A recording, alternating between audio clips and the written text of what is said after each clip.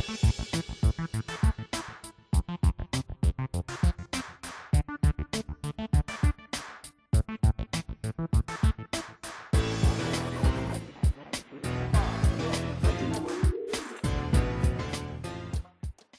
Battle of Ideas session is entitled Designer People, Is Technology Making Us Less Human? The question we're grappling with in this session is, in a nutshell, what it means to apply deliberate decision-making. It can be therapeutic, it can be pragmatic, it can be simply aesthetic. What it means to apply deliberate decision-making to things that might be thought of as integral parts of our humanity, our identity as humans. It could be aspects of our body at the microscopic, molecular or cellular level, all the way up to prosthetic limbs, from the beginnings of our lives as embryos, right through to being autonomous adults. It could be aspects of our minds, either individual minds or some sort of a hive mind, and it could be many different variations and permutations of those things. And what you think the ramifications are of those sorts of decisions depends on what you think it means to be human, the relationship between our biology, our society, and our humanity. On my far left, spatially, maybe politically, I don't know, we begin with Marilyn Mond, whom I know well from my day job at the Progress Educational Trust. Marilyn's emeritus professor of molecular embryology at the Institute of Child Health. She's therefore intimately familiar with the workings of the human organism from its earliest and its smallest beginnings, and her work has been responsible for several major changes in thinking in molecular biology, in early development, in cancer. In 1983, she disproved an understanding of the continuity of the germline that had prevailed for a century beforehand. In 1987, she was one of the people who discovered a deprogramming mechanism without which we would never have things like induced pluripotency and regenerative medicine that we have today. So we're very pleased to have Marilyn. We then have on my immediate left Daisy Ginsberg, who's an artist and a design fellow at Synthetic Aesthetics.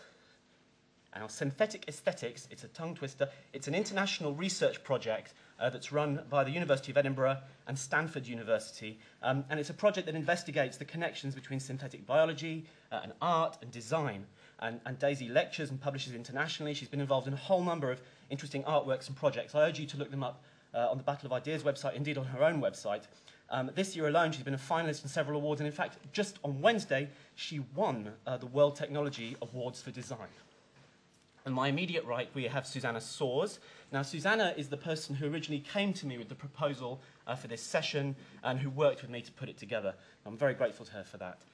She's a senior lecturer in product design at London Southbank University. She's held positions at Goldsmiths, University of London, and here at the Royal College of Art. And like Daisy, Susana lectures and publishes internationally. Her work's been exhibited at the Museum of Modern Art in New York. It resides in the permanent collection there. Also in the National Museum of Modern Art in Kyoto, the Science Gallery in Dublin, and the Royal Institution and the Southbank Centre here in London. And then last, but by no means least, we have Andy Miah, who is Professor of Ethics and Emerging Technologies at the University of the West of Scotland, where he's also Director of the Creative Futures Research Centre. And what that does, I quote, focuses on the big picture questions that affect the future of humanity, which is exactly the sort of thinking that we like here at the Battle of Ideas Festival. Without further ado, Marilyn, can I ask you to kick us off? Well, I'm a scientist, a biologist, and I work in a lab, and I've been most of my life a molecular biologist, and halfway through my career I shifted into early development. Now, just briefly to define these areas, molecular biology is a study of life at a subcellular level. So it's a study of our genes, the DNA of our genes, and how they're switched on and off, how they're programmed, the field of epigenetics, and the proteins that they code for, which are the building blocks of the cell, the enzyme that catalyzes the metabolism, and the proteins that make specific cell function, nerve, muscle, gut, and so on. There's about 100 different cell types in the body. And by developmental biology, we mean the way genes function at a molecular level that shape the embryo and the fetus and all the organs that that regulate development. Development can be studied in quite a number of systems, in worms and flies and frogs and sea urchins and so on, but the major model for human development is the mouse. And the mouse is also the model for human disease, what goes wrong, how it goes wrong, and how it can be put right. Now, one of the major problems when I shifted from molecular biology to developmental biology is the fact that in molecular biology we have millions of cells, millions of bacteria and viruses, blood cells and so on. In development we have a single cell, fertilized egg. It divides 2 cells, 4 cells, 8 cells and so on. So this was a huge problem. So my major contribution was to set about micronizing the molecular techniques, making them 1,000,000 times more sensitive to the single cell. And when we had those techniques available, we could ask and answer quite a lot of questions about gene regulation in early development. Now, an offshoot of one of the major developments, clinical developments from my single cell sensitive molecular biology was the origin of what's called pre-implantation diagnosis, or PGD. This is the diagnosis of a genetic disease in a single cell taken from an 8-cell embryo. It's available for couples who know they're at risk of having a child with a severe genetic disease that will cause the child to suffer and die early in life.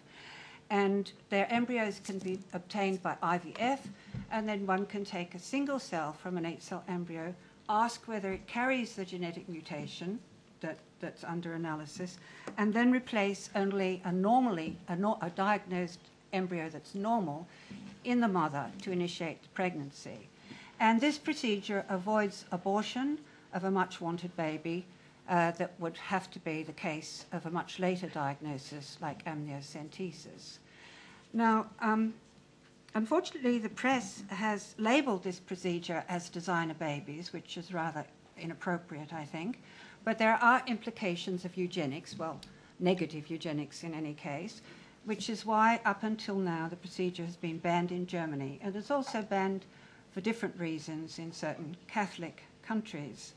There are ethical concerns when the procedure is extended to select embryos for other reasons rather than early disease of a child. And this is the case for diagnosis or selection of embryos to avoid late onset diseases like cancer for families that carry the BRCA mutation, or Huntington's, or for sex selection if a family wants to have a boy or a girl. Sex selection is illegal in this country but is available in some countries in Europe. And also there's the rather ethically problematical situation of savior siblings, and this is where an embryo can be selected to be immunologically matched to an older sibling who's likely to die from severe disease, in which case the cord blood can be used from this second pregnancy to save the other child. Is this using the second baby as a commodity? Now, other areas that are relevant to this discussion are gene therapy and regenerative medicine. In gene therapy, the patient suffers from some genetic defect or cancer or HIV/AIDS, in fact. And in this case, the genetic defect is corrected in cells outside the body in the laboratory, and then the cells are returned to the patient. Or else the patient can be given an inhaler of the correct gene, for instance, in cystic fibrosis, hoping to correct the defect in the lungs. And this has been applied to well, still in the clinical trial phase, and there are various animal models for quite a number of diseases and prevention of cancer by actually genetically modifying the cells of the immune system to specifically attack leukemia or melanoma, or in HIV/AIDS, modifying the cells of the immune system so they're resistant to infection. Now, if I have time, this other area of importance is regenerative medicine, and this is a situation where stem cells are used, and in this case, the patient is with the disease or injury is corrected by returning stem cells to the site of injury or disease. The stem cells can be the patient's own stem cells, and in fact, regenerative medicine has been used for some time in the treatment of leukemia. But there are other sources of stem cells that are being investigated, and in some cases, cord blood cells, that's the cord that connects the embryo to the placenta, the fetus to the placenta, are being harvested and stored for later use to correct disease or injury. Okay? And the other case, of course, is embryonic stem cells, which is rather ethical problematic if they're obtained from human embryos, but now scientists can create embryonic stem cells by putting embryonic genes into the patient's own cells in the lab.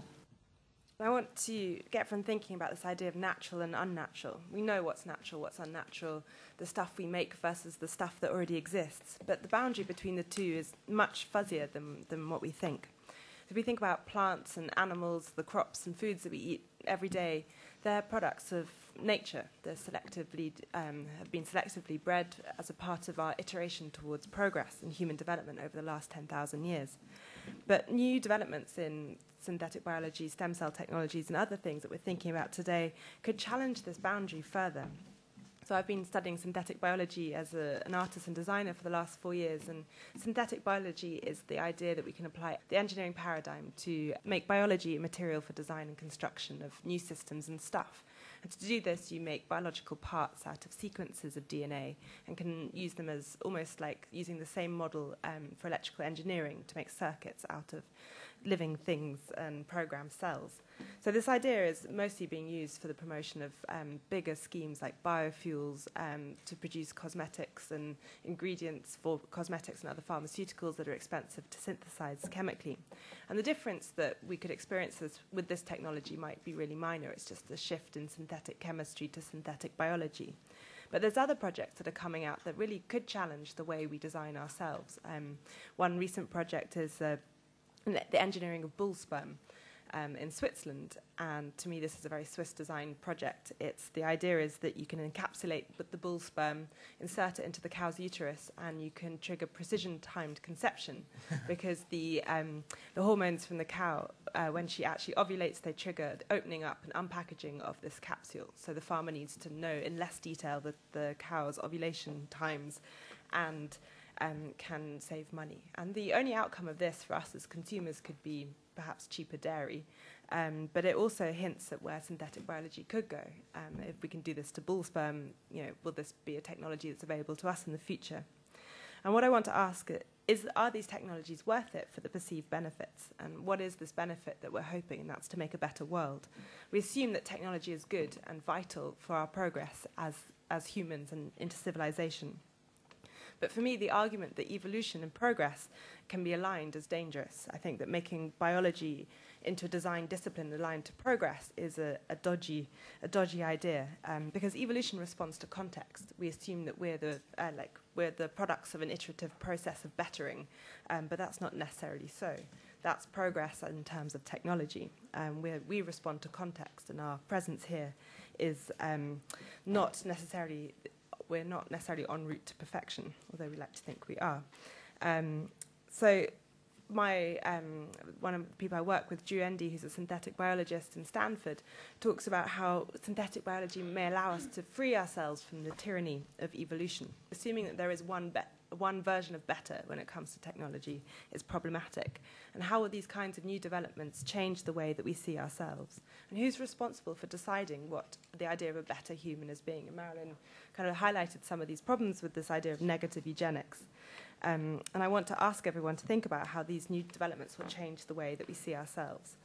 And rejecting diversity in favour of the assumption that there's one version of better, to me, is problematic, because the only way you could opt out of this technological revolution is to reject society.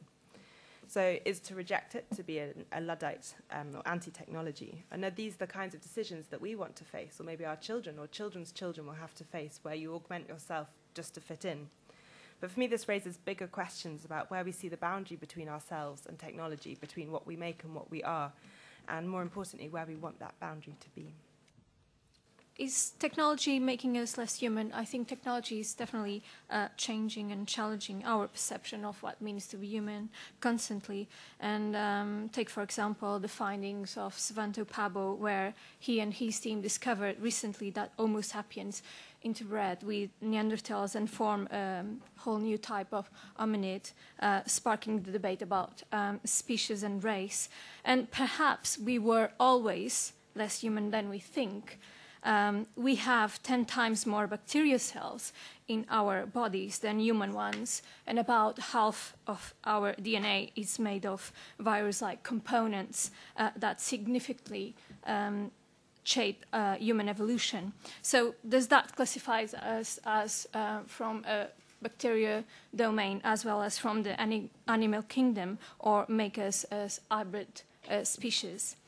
The knowledge acquired over the last decade through advances in areas such as biotechnology, genetics, synthetic biology, as Daisy mentioned, are challenging our very nature and nature itself. And an example of that is the creation of synthetic life by Craig's Venture Institute. So we are intentionally designing and altering our physiological forms that inhabit our planet and shaping our own evolution.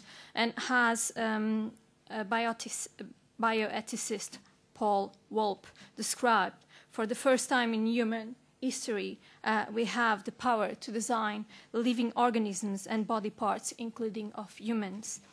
So technology, it's enabling us not only to manipulate our environment and the way we live, but also our own flesh, and contributing greatly for the debate of post-human life forms. And this has become the concern of artistic and design areas.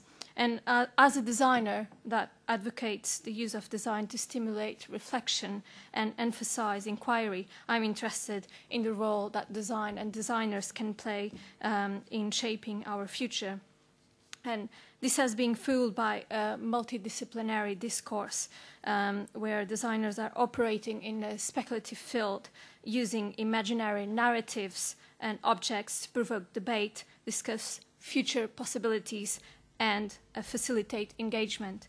So designers are proposing to design cells, organs, body parts, plants, new species. So what I would like to take the opportunity in this debate is to explore the implications of these engineered biological systems, and should or should not speculative design contribute to this debate, or stick to problem solving and aesthetics of consumer products. I want to first of all pose a question to all of you. In fact, could you all take out your mobile phones and hold them aloft? Don't switch them on. Don't switch them on. Now, Sandy doesn't have one. He quite proudly told me earlier today that he doesn't have a phone and is resisting Twitter and all those sorts of things. Hold them right up high if you've got one. So that's probably 70-80% of the audience. Now, keep your hand up with your mobile phone if you think your telephone is making you less human. Keep your hand up if you think it's making you less human. Making you less human, yeah? So we've got maybe 10 or 12 people in the audience that are quite happy with the idea that telephone's making them less human, yet they still keep it with them. So it seems to me that there is, as a philosopher, one tends to tackle and reject the question, is technology making us less human? It seems to me one of the problems is that we might be comfortable with that. The other problem is that we don't really have a clear sense of what it is to be human in order to know whether, in fact, there's a loss or not, arising from either molecular technology or indeed mobile phones, which I think there's an increasingly intimate relationship between the two. But hearing the others talk, there's clearly a way in which technology is changing the conditions of humanity. So you might be more in touch with people through a mobile device or a computer than you are face-to-face. You might not have met many of these people face-to-face. But it seems to me there are a series of aspects of our humanity that are changing. But I'm certainly not going to claim that, in fact, we're less human because of technology. In fact, I'd also argue that we're not more human because of the technology. And it's an important distinction because there's a lot of metaphors around how we describe what's happening to ourselves through this technology. We're becoming post-human, transhuman, better than well. These kinds of concepts invite us to consider that we are changing in some radical or perhaps evolutionary way, which it sounds to me that we're not. However, the conditions of our humanity are changing quite considerably. And of course, they don't change in any linear sense. So many of you will have not be with your first mobile phone. This might have been your 5th, 6th, or 7th. And every time you get one, you've got to learn how to use it. And as time goes on, it's supposed to get easier, much like programming your television, but in fact, it gets harder. So there's a big gap between being able to use the technology and not. But there are certain important ways in which those conditions of humanity are changing that cause, I think, not necessarily panic, but a sense of unease about what's happening. So I've written a few down as people were talking. It changes, as Daisy mentioned, our concept of the natural, the boundaries between what we see of as ourselves and perhaps other species, either present or future, is changing. It affects our agency, our ability to perform the kinds of tasks we want to perform. It also changes the nature of our agency. So if you have a genetic test that reveals some kind of predisposition that could be detrimental to your health, that might also have a bearing on your siblings, for example. So our notion of kinship is changing as a result of that kind of technology. It changes our conditions of solidarity. So take the same example. Should we all be required to commit our DNA to a public biobank? There's a very strong public agenda behind that that makes a very clear argument about its value. If we all contribute, then all of us contribute to increasing the knowledge about our DNA, which could translate into being able to treat conditions that we otherwise are unable to do so. So our solidarity is being changed as well as a result of them. Social mobility is also changing. So if you have the technology, then you might be one of the lucky ones, unless you don't know how to use it, which is a big problem. But nevertheless, it changes the conditions of the haves and the have-nots, which is, of course, destabilizing aspects of our society. So there's a sense of, again, transformation that has significance. It also changed our notion of what's normal. You take South African runner Oscar Pistorius, a double below-the-knee amputee runner who's campaigned to be part of the Olympics and the Paralympics. If he's successful in 2012, or perhaps in 2016, and he becomes part of the Olympic athlete population as well as Paralympic, then his competition, his performance, could radically change how we see ourselves. What does it mean to be able-bodied now? Is it having two biological legs, or is it having two prosthetically enhanced legs? So it changes what we think of as normal as well. And finally, I want to come back to this concept of kinship, because it seems to me what's crucial about how technology does change humanity is the global context. So we already live in a society where medical tourism takes place. What happens in a world where we have the ability to modify ourselves to enhance aspects of our abilities and go to different countries to undertake those kinds of performances? These issues are not just domestic issues anymore. There's a global context to these debates. So, as for many of you, you don't see your telephones as reducing your humanity. You probably don't feel the same way about your glasses either, or your shoes, or your clothes, or the house you live in, or the electricity you consume. It seems to me the question we need to be asking is whether the conditions, whether those aspects of our humanity are improving or not making us less or more human. You know, you said the natural and synthetic, distinction is fuzzy, and you talked about biology being aligned to design as throwing up difficult problems because of a lack of context. And I just think, aren't humans good enough to provide their own context? I mean, isn't that the whole point of wanting to transcend our evolutionary circumstance? You know, this word culture originally was and exists in opposition to nature. Why can't we create our own context and leave it all behind? Because I don't know if we're particularly good at it. I think the last... How are we going to find out without trying? I think we've already... I don't know. This is... it's a very big... I'm a bit of a Luddite at the moment, purposely. And I think that there's this assumption that we are separate and to the rest of the living kingdoms. And if you look at the Tree of Life, which is a human-designed concept anyway to help us make sense of the chaos of the living kingdoms, we are part of that very Tree of Life, and we sit within it. We're not separate from it. And one of my own projects has been to invent a new branch of the Tree of Life, the synthetic kingdom. And this idea that we can put all of these engineered things that we're making and classify them separately into a synthetic kingdom. It's a very nice, neat engineering solution to an engineering problem of how we classify what's natural and unnatural, or just stick an extra branch on. But it's really problematic. But it also raises questions because it puts what we make into the same context as who we are and what we are. It puts those things back into nature. But this idea that we can separate ourselves, or that we're somehow better than or an improvement on everything else, I think is a very human-centric way of looking at everything that's alive. And are you using that term human-centric as though that's pejorative? Because I don't necessarily... Well, I think it comes back to this idea of what we see as better. There's another project which is eradicating mosquitoes, like a development from the sterile insect technique, and we assume that that eradicating mosquitoes is great, but it's great for us. That isn't necessarily great for an ecosystem, and we have to see ourselves, I would argue, as part of a wider ecosystem. I'm sure we'll come back to that. talking of improvement, I was very interested, Marilyn, you used the term negative eugenics. Daisy then used it, which in a way I was pleased to hear because, one of the original definitions of eugenics, if I'm correct, is it's the application of genetic understanding to improve the health of human populations. Not in itself a bad thing, some might say. Do you think that that concept can be rehabilitated, or is it really tainted by our experience of eugenics in the 20th century? I don't see this.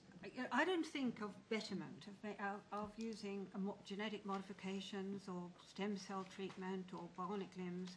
I don't see things from the point of view of making individuals better individuals. Mm-hmm. I actually see things in terms of alleviating suffering and disease, and it's not sort of a black and white problem. It's always the lesser of two evils or the greater of two goods, and it's also, although our laws are black and white, I mean, everybody is different in terms of their cut-off points, as it were.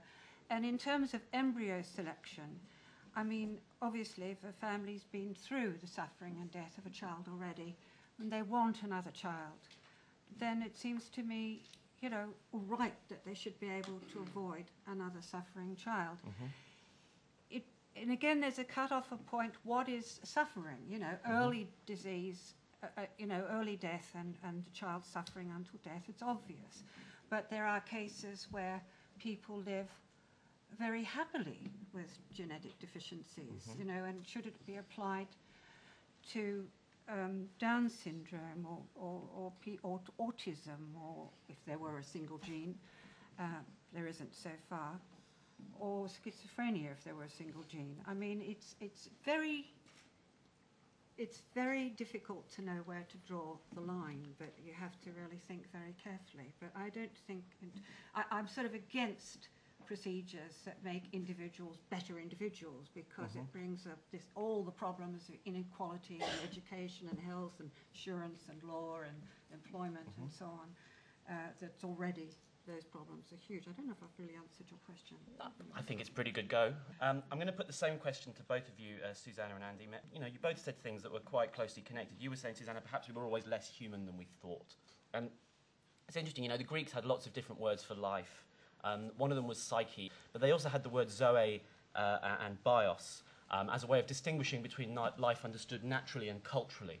Life on the basis of the fact that we live, we reproduce, we do things like other animals do, and life in the sense that we are social and cultural beings. So when we ask, is technology making us less human? Is to be human the same thing as to be Homo sapiens sapiens? Are they analogous or synonymous categories, or are they in fact different? Simple question for you, Susana. I think we are very human-centric, in the way we approach things. And for example, there is a very comprehensive study running at the moment. It's about the bacteria that live in our gut, and apparently it's quite connected with the way we think. Your whole body, it works together. If you don't have enough healthy bacteria in your gut, it might affect you as an individual. So I think we are quite centric, human-centric, and we detach ourselves from our environment and from nature, and we kind of label us humans and the species. And I think probably for around 200 years the species debate is going on, and I think it should keep going on. Okay. Very quickly, Andy, what is it to be human? What are the kind of questions that people ask when they hear that? Am I like that? Do I prioritise the human species over all others? Are you sitting there thinking, do I care about other species? I think I do, don't I? I have dogs and cats, and I maybe have adopted a goat somewhere. I mean, these are ways in which people express their affection for other species. We enjoy the natural environment. So one of the problems with the question again is that everyone but me does that. And I think a lot of people feel that way, that there's a kind of meta level where you can talk about how research undertakes investigations to find out things that are for the betterment of humanity, whether it's the relief of suffering or improving our lifestyle conditions in some essential way. So I think that there's a problem, and I say a shift certainly in other disciplines. If you look at artificial intelligence, the work in that area has shifted away from that kind of top-down, the anthropocentric view of life, and tries to think about it from the bottom up. So I don't think we are, but we can look at this in another way as well. The concept of human is a political project. If you want to find out the definition of human, and you want a clear definition of it, go to UNESCO's Declaration on Human Rights. That is what enshrines our legal protection of the human subject. It's not perfect. It doesn't cover everything, and we know that partly because we've modified it or had supplementary declarations as a result of the genomic era, but it provides a way in which we identify ourselves and distinguish ourselves from other species. But the important point is that that concept of being human, the kinds of rights that you assume you're entitled to, or indeed you would argue for, are a relatively recent phenomenon. You wouldn't have the same sense of, in fact, you wouldn't have the same sense of what it is to be human if you lived in China, as if you lived in the UK. So these are political projects. The humanist project characterizes certain values that I think are being brought into question as a result of new technology. It's not a short answer, but I think the idea of genetics has reminded us of the complexity of life, the inadequacy of individual autonomy as a guiding principle of how we should live our lives. The idea that we are separate has been brought into question. If we answer the question that way, I would like us not to forget the Constitution of the United States of America. It has some things going for it that UNESCO doesn't. Basically, I just want to really attack this idea of being human-centric and why people genuinely think that's a bad thing. Like, look at us, look what we're doing. We have the capacity for thought, and we're enacting that knowledge, and that's brilliant. There's no other animal and no other species that can do that. So why shouldn't we do it for our own betterment? And why should we not degrade them for it? We are better, and that's brilliant. Pass it to this gentleman. I'd like to tackle this word human slightly differently. I mean, to me, human is a concept bound up with things like humaneness, humanity, having time to develop your own individuality, having time to cultivate relationships with family and with friends, and that type of idea of human. Now, I think there's a tension between the type of technological enhancement that is perhaps being discussed here and humanity in that sense. Give you an example. Imagine you can take a pill or have an implant that would eliminate the need to sleep. I mean, that's perhaps, not so far down the pipeline. Now, you get in a situation like that, there will be an immense pressure on people to have this implant or take this pill so they can be more productive economically. Employers will demand it. People will spend even more time working and have even less time to sort of cultivate their humanity. And I wonder if there's that sort of tension involved in the technological enhancements. Yeah, I think it is a mistake to not try to take this question on, what is it to be human, sort of head on, because I think Andy's original kind of, he brought the question up, and then he sort of stepped back from it a little bit and talked about the conditions of being human. Now, really, if we want to look at the conditions of being human, if we haven't got some idea of what being human is, it's not going to be very easy to look at, say, questions of human flourishing. And I know I won't be able to defend this here, but I think the capacity for reflective consciousness is something which is a good starting point, and it actually would bring us to some of the things that the guy in the front row was talking about as well. And I think if you look at the history of technology, even from cooking, you could argue that when cooking was invented, it made people not have to run after their prey for quite so long, and so they had more time to think and more time to be reflective. And I think as a very rough guide, that's quite good. And so if we're looking at any of these technologies, so for instance, even the sleep pill, if that meant, that you had more capacity to be reflective because you weren't sleeping so much, maybe that would be a good thing. Maybe that wouldn't be maybe that's at least worth sort of considering. Isn't the use of technology to enhance our lives a very human thing? Isn't it a very essential part of our definition of what it is to be human in the first place? My point was pretty much what's just been said. Building, using, developing technology is intrinsically part of what it is to be human. And following on from what Chris said, being human-centric, not necessarily a bad thing. Also, part of being human-centric is that we also have protection of nature. Realise it's a fairly recent development in our evolution, if you like, but we do protect nature, we do have concerns about our environment, and that's something that's come about because we have the time and we have the cognitive abilities to recognise that we are part of a bigger system rather than just working on our own instincts. This I'm anthropocentric. What of it? Is a little flavour of some of the comments that could do with engaging with. Marilyn, can I start with you?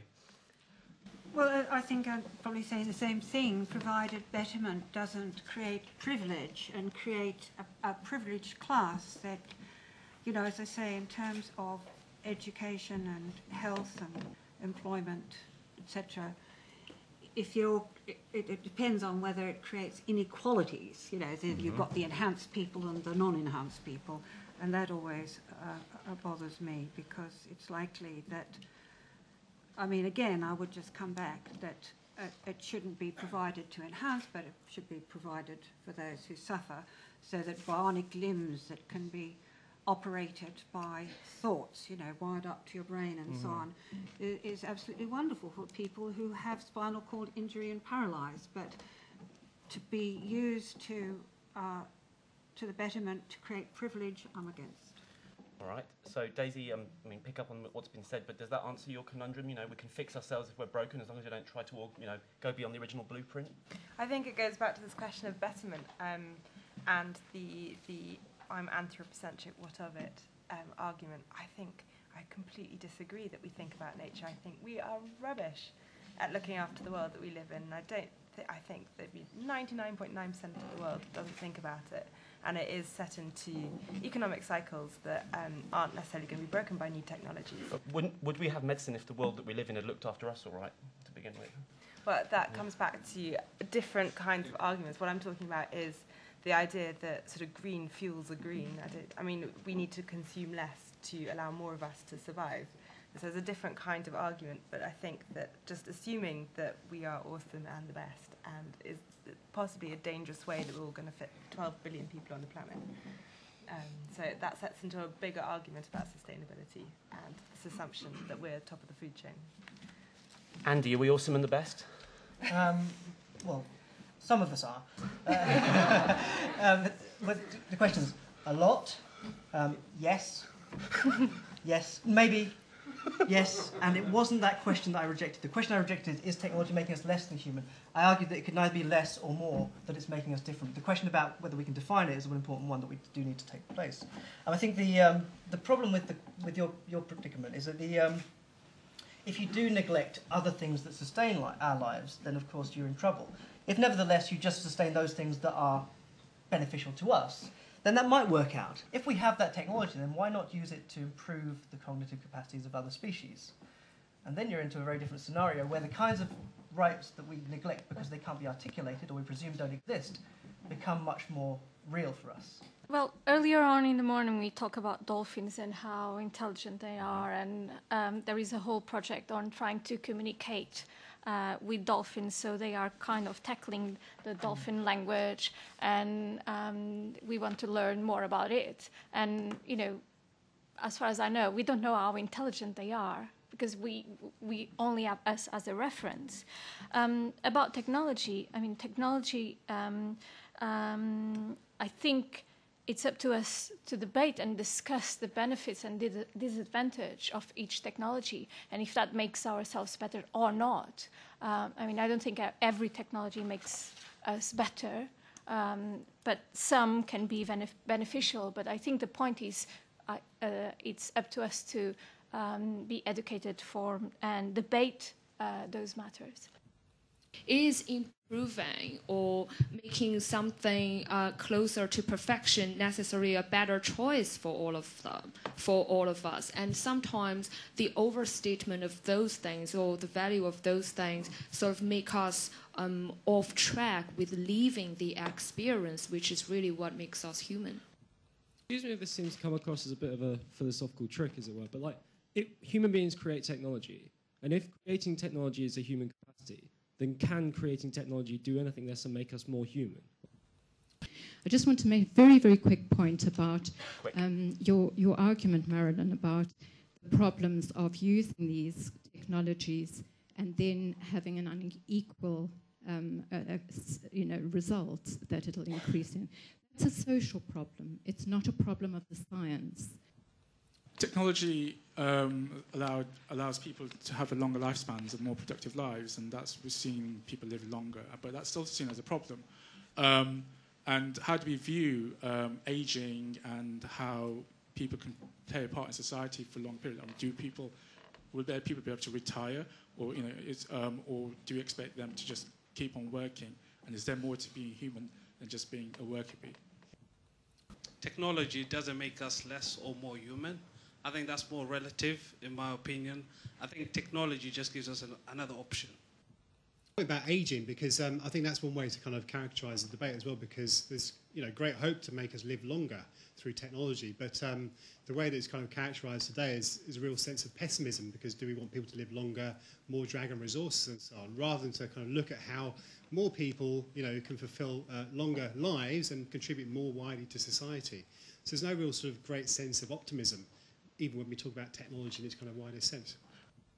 With all new developments, with all knowledge, I mean, can be equally used for good or for bad. And it's not so much the knowledge that's the problem, but the implementation and regulation of the knowledge.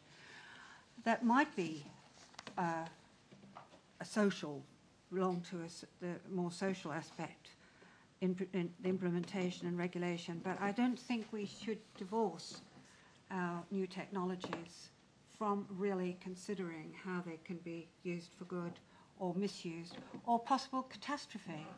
I mean, the stem cell and genetic modification of gene therapy procedures are still at the trial period, although there have been about 100 trials, but they're still not available to the general public because there are huge fears of things that could go wrong. Your virus vector can pop out and cause cancer, or your stem cell can develop a tumour, and so on. Fortunately, science is really well regulated. We have our own institutional ethical committees and government ethical committees, and because of peer review, we're watching each other and so on. And so, I mean, I don't think that we need to be afraid of what might happen. Because it is definitely regulated and watched what happens there. So, but I think we shouldn't divorce the possible misuse or possible catastrophe from the new technology. We should be considering all at the same time. I said before I was a Luddite. That's not exactly true, but I think that we just need to be very cautious and to actually discuss what technologies are good for society and to differentiate between better for an individual and better for society, because I think they're different things when it comes to things that we can't see, which includes designing ourselves. And I think it's potentially an inevitable thing that will happen, but I think that still we have choice of what we design, and that's what makes us human. Yeah, I think there is probably two strands. One, it's that we should be improved, and technology it's good and make us better. And the other one is technology might violate our biological integrity. Although I think we, like Daisy said, we need to decide, or we need to discuss what's good and bad, and who decides what's good and bad in terms of technological improvements. Okay, I don't think people get up in the morning and think, how am I going to enhance myself for the day's work? I think most of you get up in the morning and think, what will I have for breakfast, which is, of course, a luxury. It seems to me that the predicament is not about what sorts of choices we make to use technology to make ourselves either better or worse, depending on how you see it. The predicament is that the way in which those technologies develop has nothing to do with us at all. They're funded through very significant research grants that lead to the concepts that lead to the eventual products that either help us or hinder us. So there's a clear kind of take-home message from me that the way in which we engage with technology has to be reconsidered. The point at which we are part of that upstream dialogue to think about what kinds of technologies we would like is crucial. However, there's a crucial rub to this argument, and it's within the book by Ed Tenner, when technology bites back. And of course, if we hope to design technology that will eventually be used responsible or will make us more human, we're kidding ourselves. In fact, the way in which technology is often developed has nothing to do with the intentions that they were designed for. Often people adapt them, make them meaningful in their own particular way. So the expectation, the gambit that we have, is to continue to develop it, hope for regulatory oversight that allows us to ensure that they're technologies that are used responsibly and to the benefit of humanity.